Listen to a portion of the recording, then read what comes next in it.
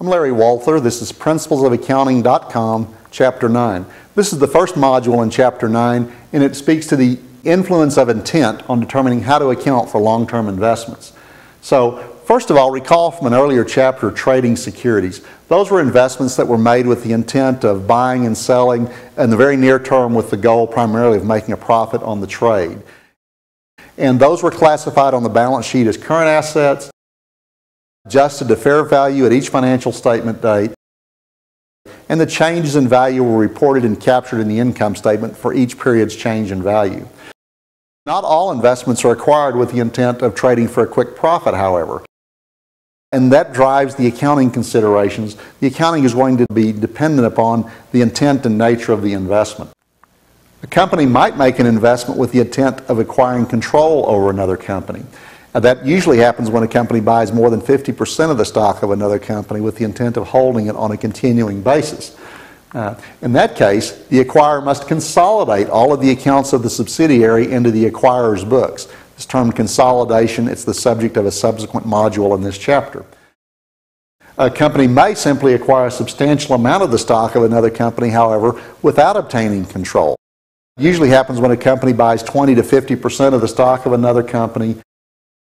The investor is thereby deemed to have significant influence over the investee company.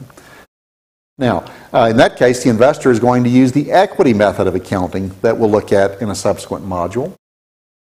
A company may buy a bond-type investment, a promise from another company to repay cash over time. The issuer of a bond payable receives money today from an investor in exchange for a promise to repay that money in the future, and it includes accrued interest. It's really just debt.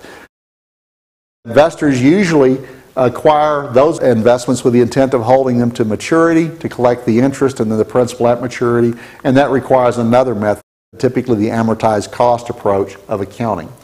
Finally, anything that doesn't meet one of these other categories like trading or held to maturity or equity method or consolidation, those are accounted for as available for sale securities. So you see we're growing a fairly complicated scenario. To review here, trading securities are those investments that we have bought with the intent to buy and sell for short-term profits. The basic accounting approach is fair value accounting, and gains and losses are recognized in operating income. In contrast, available for sale securities, it's the default category. It's carried at fair value on the balance sheet. Gains and losses are recognized, but to a unique other comprehensive income account that we'll be exposed to.